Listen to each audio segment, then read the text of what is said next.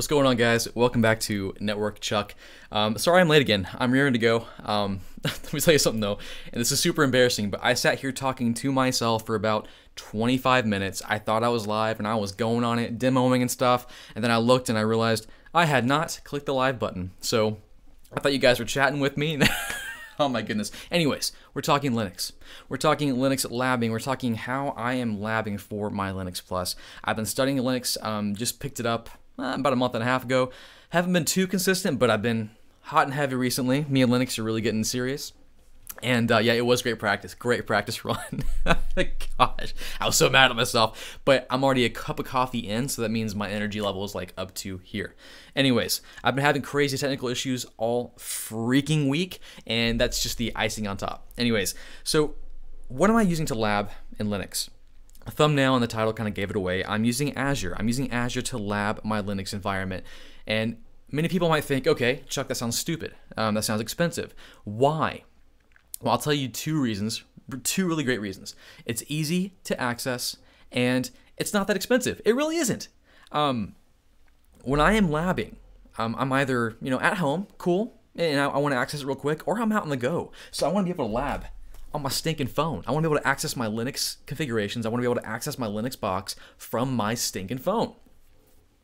So, gosh, I'm ready to go. Can't believe I was talking to myself for about 20 minutes. That's what I do most of the time anyway. So, if you don't know what Microsoft Azure is, I'll fill you in real quick. Microsoft Azure is Microsoft's cloud solution. The cloud basically means not your computer, someone else's computer. That's pretty much all it is. And when you set up a virtual machine, a Linux virtual machine in the cloud, yeah, you're going to be paying somebody else to do it. Now, I said in the title and in the thumbnail, it's free. It is free for 30 days. And I don't want to like have it a gotcha or kind of like, clickbait. Is that what they call it? Clickbait. No, it's absolutely free, no strings attached for 30 days. In fact, let me show you real quick. Gosh, I'm trying to remember what I didn't already cover in the in the dry run of doing this video. The good news is I think I got the kinks worked out. But let me show you real quick. I'll go to my display here. This is my Azure dashboard, by the way. I get to play with this a lot. You see my budget. I'm running stuff all the time. Don't pay attention to that. But if you go to this website, azure.microsoft.com, you can sign up for a free account. Doesn't matter who you are. It doesn't matter if you're a business person, toddler. I mean, you got to have a credit card. But you can sign up for a free account and you will have Azure for free for 30 days. What I love about it is that it's really risk-free. After 30 days, you will not be charged a dime unless you say, I love you, Azure. I'm ready to move forward. I'm ready to take our relationship to the next level.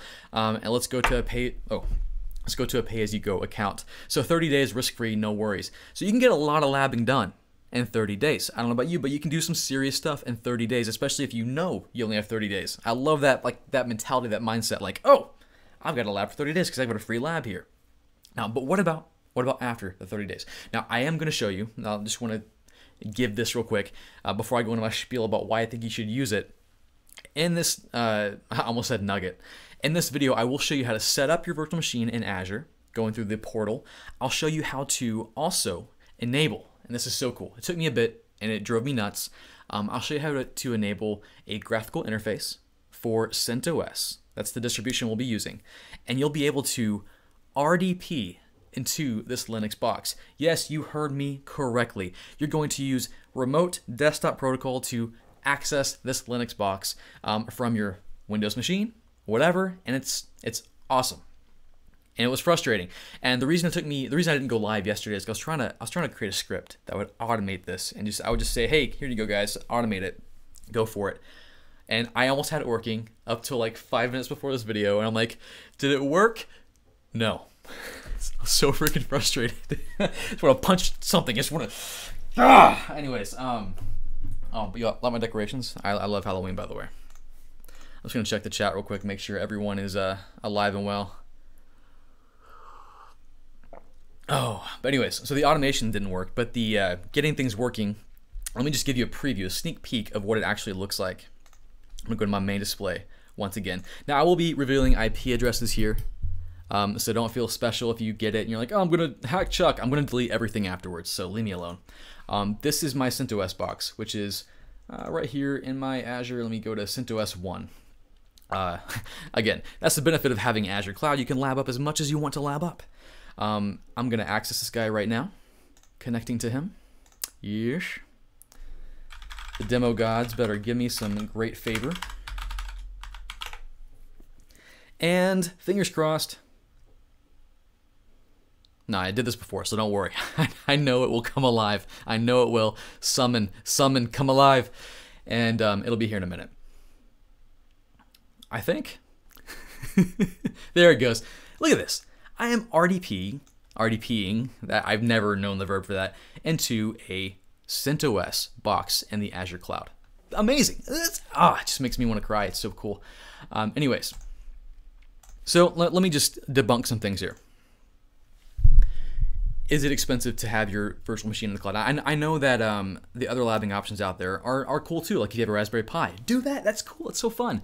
And if you can enable yourself to access it remotely, that's cool too. But also, it can be kind of cumbersome to set up. And then it's not. Sometimes you can't access it, right? Like sometimes things break, and then maybe you have an old laptop laying around and you install Linux on that. That's fine too. That's a fine thing to do. But I love the cloud because A, I get to practice Linux, and then B, I get to learn a little bit about the cloud in the process, which you should be learning about the cloud, especially Azure. Now, after 30 days, I know it takes longer than 30 days to get most certifications. What do you do after 30 days? Let me show you how inexpensive it can be to actually have your lab in the cloud. And Azure has this handy thing called the pricing calculator. I'll show you real quick. And I can vouch for it. I do this kind of stuff all the time. Anyways, at the Azure pricing calculator, I already threw this in because I did a dry run of the video already. But anyways, I selected a virtual machine. I put it in Texas. I selected Linux, CentOS, and I selected my the size of it, which is 2 gigs of RAM. I recommend at least 2 gigs. You can go smaller than that. You can go to like itty bitty, but you're not going to be able to enable the GUI. It'll just die on you. I tried. And you can say how many hours a month you're going to actually use this virtual machine. That's where it's killer. So I put in 60 hours. 60 hours of lab time. If you're labbing for 60 hours a month, you're a beast. And you know what? $1.50. That's a candy bar. That's a candy bar. So yes, you definitely should right now go sign up for Azure. I'm not an affiliate of Azure. I don't get any kickback. I just think it's cool. I think you will benefit so much from learning a little bit of cloud, just going through the process. So at this point in the video, I hope I convinced you to do it. Even if you already have a lab, do this already. It's just fun. And $1.50, come on, and 30 days free. So go get that account. And before I show you how to set this up, get that account ready. So I'm assuming, and now if you're watching it live, you can't help it, but I'm going to show you real quick how to set up a virtual machine in Azure. It really is simple. It's not too crazy. I was going to try and automate it for you, but I didn't get it working. So I'm sorry. Maybe I'll try it again and post it in the comments. How's everyone doing tonight? Cool. It's hard to chat in the chat and then also talk. Anyways, so let's look at the Azure Cloud and get a virtual machine set up. Get to my main screen here, my main display. So here in my Azure, once you sign up, you'll have a screen kind of like this. Maybe not like this. I customized my dashboard. And what you'll want to do is go create a resource at the very top left here. You'll click create. And we're creating our virtual machine. This will be your lab. You can search the marketplace for something. I usually just click the Ubuntu server, and I can change my image after. And then here's the basic screen where we configure all of our options. Our resource group will be your container for all of your goodness that you create. Now, when you create a virtual machine in Azure, you're creating also a subnet, a VNet, you're creating a public IP address. All these are separate resources, and they'll be grouped together in this resource group. So I'm going to create a new one. I'll name it My CentOS Lab. I guess it's good. I feel like I was going to continue that. I'll name this My CentOS Lab. Choose a region. Now, this, you want to put it close to you. You want to be able to access it quickly. So I'm going to put mine in Texas. If you're in Southeast Asia, do that, right? So I'm going to put it close to me. I'll select my image, which I'm going to change from Ubuntu. Trying to get my enunciation right. Ubuntu. I'll change that to CentOS based 7.5. I'll change my size because I don't need 2 virtual CPUs. I don't need 8 gigs of memory just to do command line and small GUI stuff. So I'll change the size to standard B1MS. That's the one I recommend. Throw in your password. Username network Chuck. I mean, we're familiar with password stuff. Just put it in. Cool. Kosher. Now the next part is critical, and if you're learning networking and you're already a network boss, you'll be familiar with this. This is creating some access to this virtual machine. Now Azure by default will keep it locked down, which is great, which is what you might want all the time. But you want to allow yourself to access this virtual machine, so we're going to allow some ports. The ports we want to allow are SSH, so we can SSH into it and access command line, and also RDP, so we can access that beautiful GUI. So that's it for this page. The next one, to save some money, we're going to go to disks, and by default it'll have you using premium SSD, which you do not need to change that to standard. A lot better.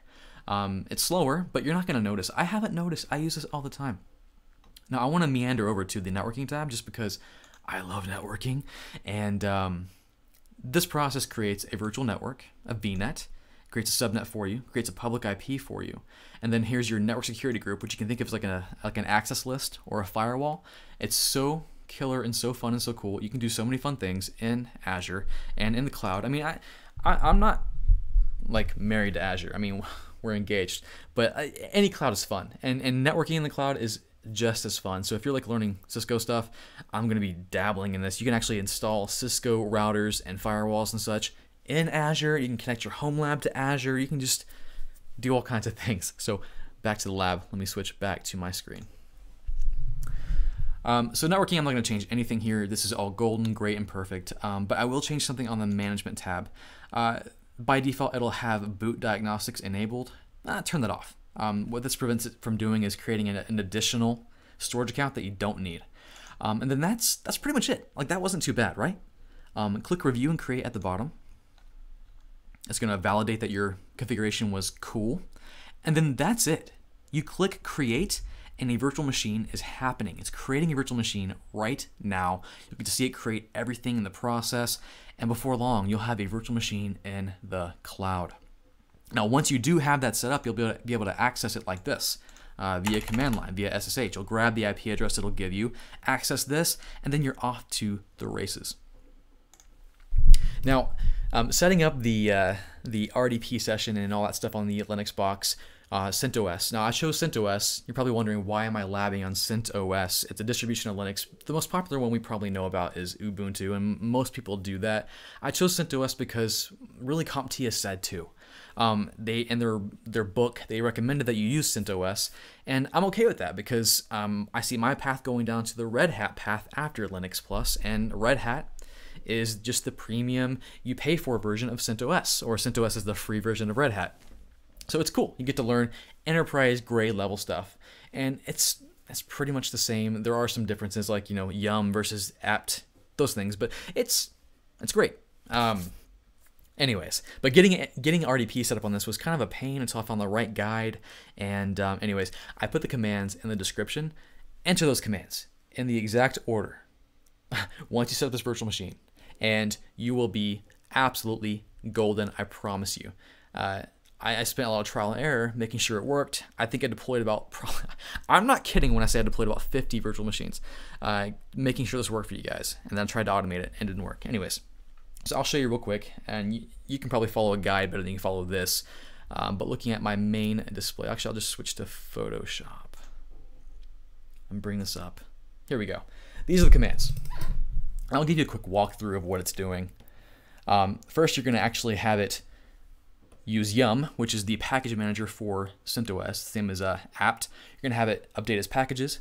Then you'll pull in the EPL release. You can actually install XRDP, which is what we'll be using to actually access the Linux box via RDP. You'll enable RDP. You'll start the RDP service.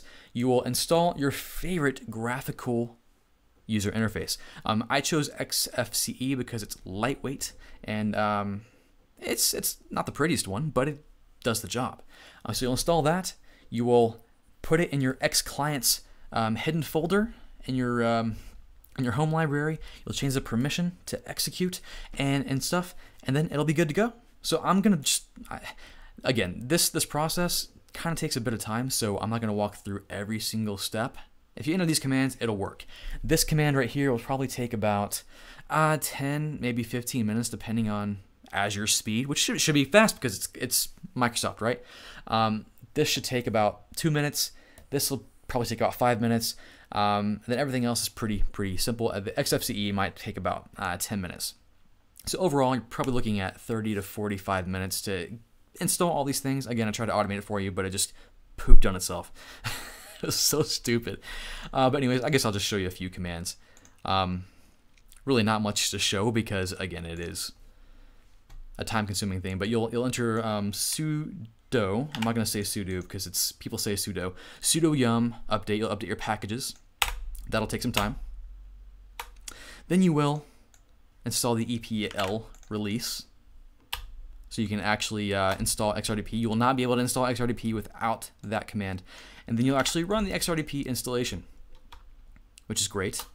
And then you'll enable it with the systemctl, and then you will start it. Now I had a plan to do a baking show where I had each step of each virtual machine. I was going to run through it, but I just didn't have time to set up 50 million virtual machines. Now some guides will show you to they'll want you to allow some stuff through the firewall. So if you're setting this up on your own CentOS distribution, the firewall might be enabled by default, but in Azure it's not. And when you install XRDP, it'll actually allow itself in the SE Linux stuff, so you should be fine. And then once you install XFCE with this command, you should be golden. And let me make sure things, it disconnected me. He can't back in there. I miss him. It took me some work to get this going, so I like to look at him every once in a while. And for real, once you've entered all those commands, you should be able to access it. A quick reboot will be good. I'll show you a few troubleshooting commands to make sure it's working in case you're having some issues. Because boy, did I have some issues. Let me get back to my face and check it on you guys, because I haven't looked at the chat in a while. How's everyone doing? Someone said they're not seeing something. Oh, I'm bummed you couldn't see my command line. Oh well, no worries. My bad. Well, you can see me now. Dude, someone passed CCIE. RYT Peps. Congrats. That's incredible. I don't know how you did that. All right, anyways. What was I doing before? Y'all distracted me. Oh yeah. So once you set this up, once you've entered all those commands, it is possible you'll have some issues. Some things you can do. Let me get to the one that's working. Make sure your ports are open and running. Oh, did my session die out? No, it didn't. You can do sudo netstat dash app. What was it?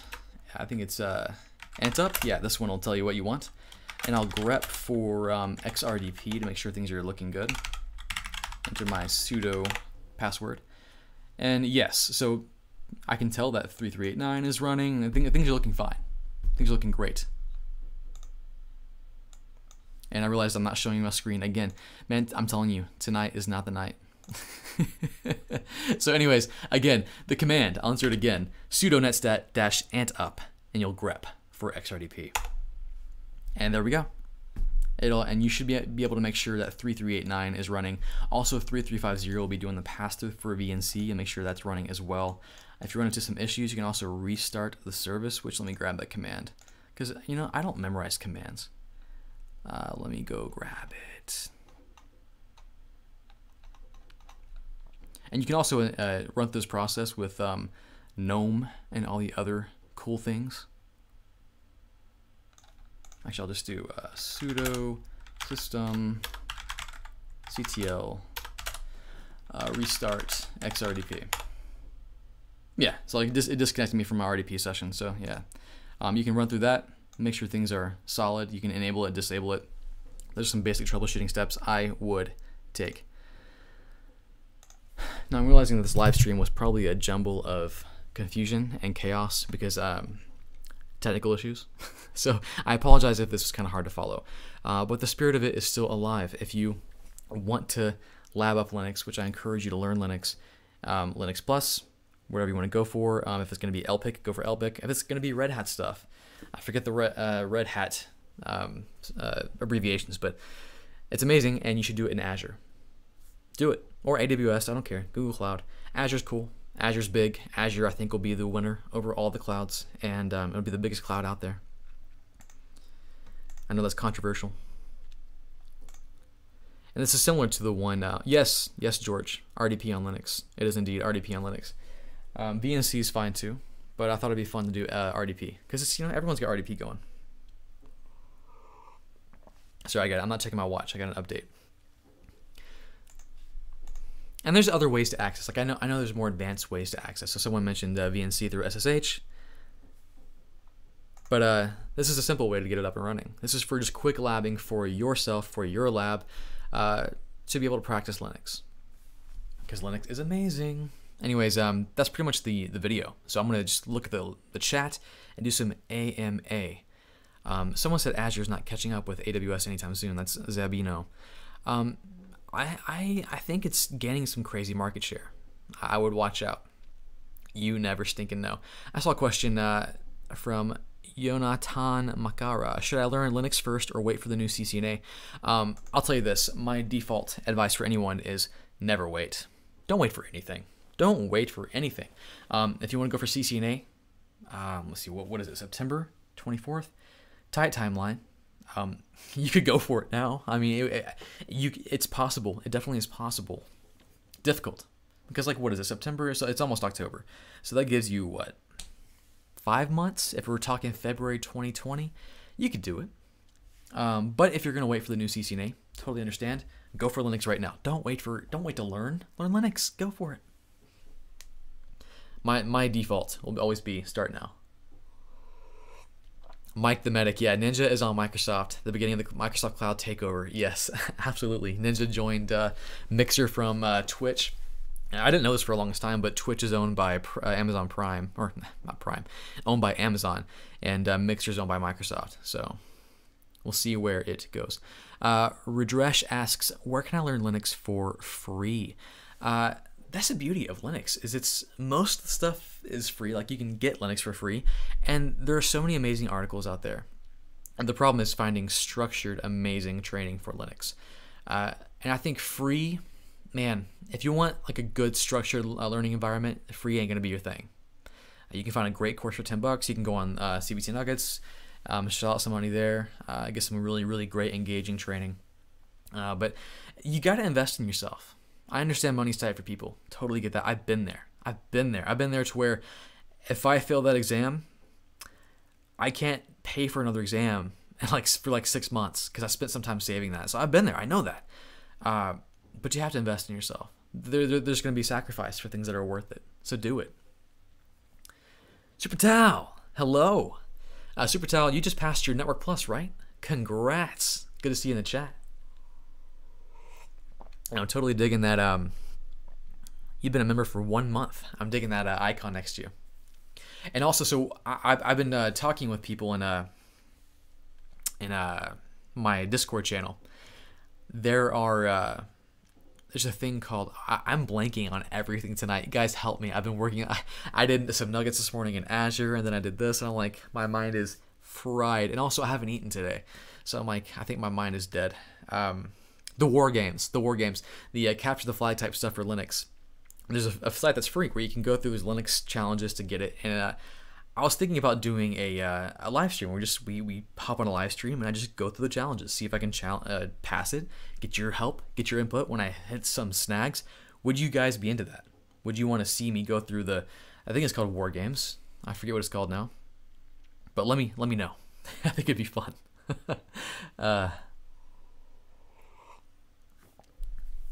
What network certs are there not specific to Cisco? Asks Ashby. Well, Network Plus is a good one. It's generic. But as far as like getting a network certification, you got to get Cisco. Juniper is, I think, the second place. But Cisco's the one. Oh, Jean Lewis, how do you get the free lab? He's late. Well, you can rewatch the thing. Or the free lab, basically, the lowdown in like 10 seconds. Go sign up for an Azure account. You get 30 days free trial, risk-free, to lab around all you want. Set up a Linux VM. remote into it. I showed you how to do RDP in this video, and have fun. After 30 days, if you're labbing for 60 hours a month, it'll cost you about $1.50 a month. So I think most people can deal with that. Oh, Michael Montanez. Dude, Montanez, I can never say your name, Montanez. Good to see you, man. Yeah, you know what? What people don't realize is that when you memorize a lot of commands, you'll forget about 95% of those. So using a cheat sheet, Google, I use Evernote to keep track of stuff. Man, don't feel bad if you forget crap. I forget stuff all the stinking time. Oh, so great question from, I think it's Jair Bolivar. Have I heard about Cumulus or ViOS? I think it's ViOS or ViOS. Yes, I have, and I've been toying with the idea of playing with some, because I'm moving into a new house in about a month, and I've been trying to decide what I'm going to deploy my network as. I'm changing up my entire network, and I want to do open source. And I was talking with a guy from Hillsong, Ricky Cook. This guy's awesome, and he said Hillsong runs off ViOS. So I think it'd be interesting to try out all this open source stuff. I love open source. I think it's so cool. I think it's fun. And Cisco is cool, but the vendor lock-in is going away, I think. And I love Cisco to death, but they're very lock and key. In fact, they're not really like playing with me so much anymore either. Like I used to have a ton of access to Cisco, and now they're kind of like, later, Chuck. So I'm like, well, Linux is free, so I'm gonna go play with Linux.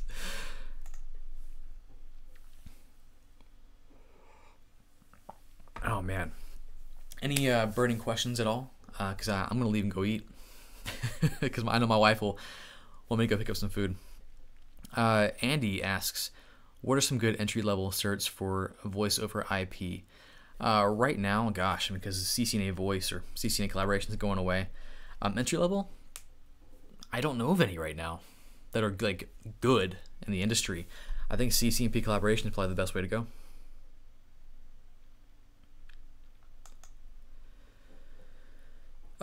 Jonathan, French guy who speaks a little bit of English. Hello, or bonjour. How's my accent? Should I learn routing and switching first or Linux?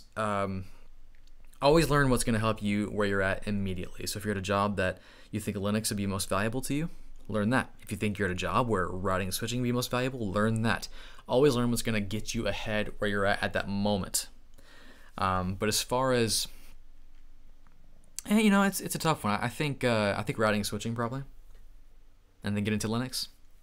If you don't have like a job that's pressing you to do either or.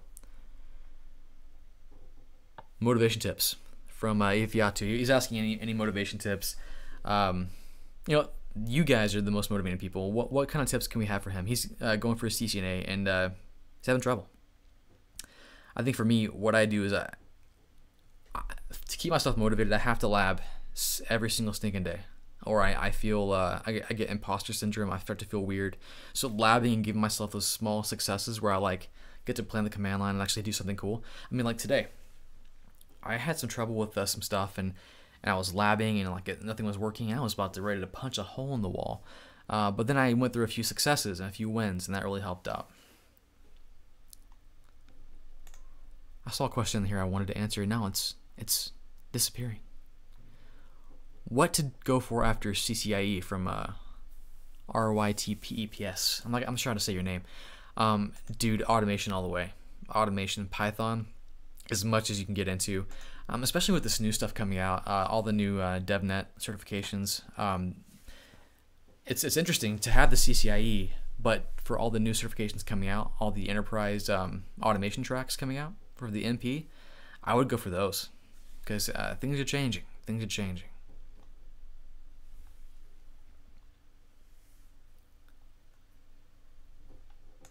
So someone's asking, what kind of goals do you set for yourself when doing a lab? Like if they're going through like setting up Nextcloud or private cloud, I struggle with that too. Like figuring out a good lab to just go through, finding projects like setting up RDP in the cloud. For a like heartburn for some reason, for a Linux box, that was a project for me. Or doing any kind of cool Raspberry Pi project, like setting up an open VPN server will be great. Just finding like Linux projects. would be great. For CCNA, lab guides are a killer. You should do that. Boson NetSim, incredible. I would go for that. Now, I did spend a little bit of time in college, but not to learn networking. I'd already learned networking at that point. But no, learning networking, learning IT was all a combination of self-study and on-the-job training. So I started working on my A+. I got a help desk job, and then I picked up networking immediately. I shadowed somebody. I saw that it was amazing, and I wanted to get into it. So mostly on the job and a lot of self-study. That's the best way. People don't realize this career is so unique. It's so interesting. Maybe it's not, because I haven't had like every career, but I think it is. I think it's amazing. I think it's unique. This career, you'll be spending all your time, or a lot of it, learning, because you'll encounter something new every single day. So you have to learn how to study. You have to learn how to self-study every single stinking day. Oh, I'm starting to fade fast, guys. I'm trying to read all these comments and go through them, but I'm feeling pretty tired. Rand's asking, why can't Cisco extend Certpocalypse? Wants to get CCNA, and he has a short time to get it. Yeah, it's a short time, about 5 months between now and I think, if my math's right, between now and February 2020. I still think you can do it. Now, if you started 2 months ago, that would have been better, right? But I think you can do it. Like, I'm going for my CCNP route and CCNP switch before Certpocalypse. I'm going to get it. I have to. I'm going to do it. And it's possible. Anyways, guys, I'm going to sign off here. A quick update on my Linux Plus. I have it scheduled for October 1st, but I've been so swamped with crap. I haven't had a ton of time to study. So I'm gonna study a lot here in the next few days, see how I feel. I might extend it because I wanna give it the best I can. I don't feel ready on it. I want to be able to create content on it. I want to feel good about it. I want to be able to teach you guys some things. I want to walk away feeling like I know it before I go to the exam. So I may postpone it a bit. And then I'll also be taking some Azure stuff and some Cisco stuff. I got a lot of stuff going on, but it's fun. It's amazing, and I'm so excited. Now, Halloween is coming up. I love Halloween, as you can tell. This is probably just the beginning of what I'm going to be doing in my office. And let me know what projects you want to see Halloween focused, if you're a big fan of Halloween. I think that could be fun. And anyways, my thing I want to leave you guys with tonight is the key to being successful in IT. The absolute key, the thing you want to make sure you have, is you want to have fun. Like that is the only thing you really need. Have fun with what you're doing. If you're not having fun, you're going to burn out and you're going to hate it. So find something you really enjoy doing. If you get into a CCNA lab and you love configuring OSPF, you love troubleshooting, which I do, man, you're gonna do it all the time. Your spouse, or significant other, or your friends aren't gonna be able to tear you away from it. So find something you love and have fun doing. If it's not fun for you, push past that a little bit. Like, just see if it's maybe just a hurdle. But if you've been doing it for a while and it's not fun, maybe try something else. But you have to make sure it's fun. And maybe it's just a different area of IT you gotta try. Like, I'll be honest, sometimes doing Cisco stuff constantly gets pretty tiring, pretty boring. So switching to Linux or switching to Azure, man, it's like a breath of fresh air. Like, oh, I love IT. I forgot how wonderful this was. Anyways. Oh, Jared asked about IPsec VPNs. I haven't done a video about that in a while. I did talk about how I have a DM VPN connection to my data center, and I actually traveled around Europe, connecting back to my data center here in Texas, and that was pretty fun. Anyways, guys, that's about all I have for today. I'm gonna go get some like food or something, and probably do some labbing. But thank you so much for sticking around. We're at 160, I think 3,000 subscribers now, which is, I don't even know what to think. I'm just thankful, blessed, and I'm thankful for all of you who stick with me. And it's so encouraging for me, because I struggle just like you. I have struggled, like, throughout this past week, I've been dealing with crap where I just feel like I can't do anything. I wake up and I'm like, I can't today. And I reached out on Twitter, and people had all these amazing suggestions. So, like, yeah, we're in the same boat. So when I get on here, man, I'm not the expert. I'm not. I'm just another guy like you, going through it all, trying to figure it out, and trying to have fun. That's all it is. Well, I'm gonna sign off before I ramble anymore, and I'll see you guys next Monday for sure. I might post a video throughout the week. Catch you guys later.